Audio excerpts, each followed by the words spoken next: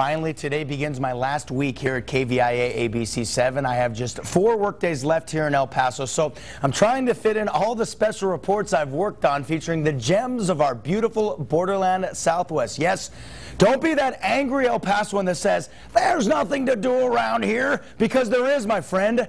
Just open your eyes and your mind and concentrate on the positive. Here's a story I shot in February when it was obviously cold, but I'm airing it now in the heat of the summer because I'm leaving soon. Got to get it in, my friends. Check it out. It is on hiking in the Gila wilderness, only about a 2-hour drive from the borderland. Come here.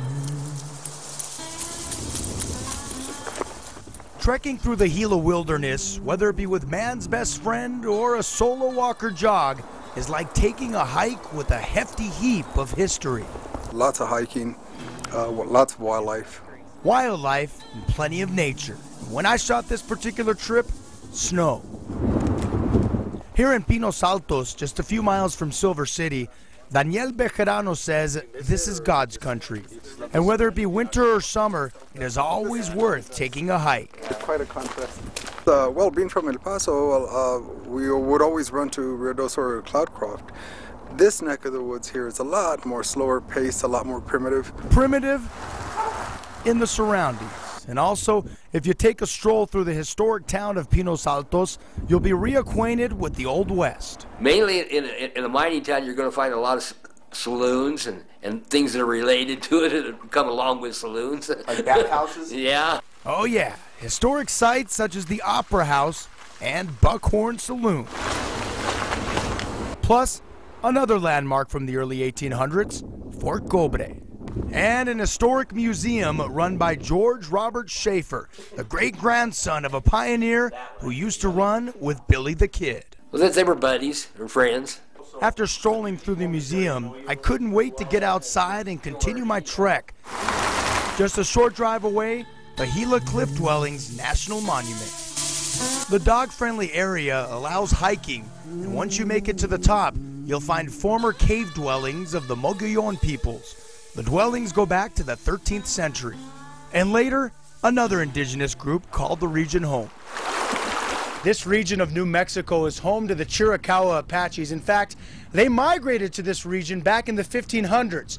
And this man, right here, Geronimo himself, is from this region. It's said that he was born along the headwaters of the Gila River. Geronimo and his followers defended their territory from this region along the Arizona and New Mexico border all the way to El Paso, Chihuahua, and beyond, with much of his base in the Gila wilderness. A vast forest. The Gila wilderness is a huge forest.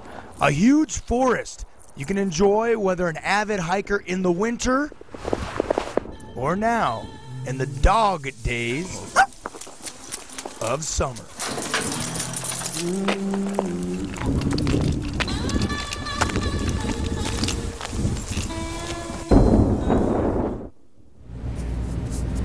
What you miss is I fell down off that tree right there. Hey, from the dog days to the cat, as in catwalk. Yes, in the winter, the famous catwalks in the Gila National Forest are closed, but now in the summer and the fall, they are open. The catwalks are a series of trails along the mountains and over the rivers in a pristine spot in the forest. So now you have even more of an excuse to treasure the positive things to do in our own backyard, the border Southwest, and in this case, the Gila wilderness. That's it for now. I'm Paul Cicala for ABC-7 Sports. Coming up after the break, Carlo Huelga will have a last look at your weather. We'll be right back.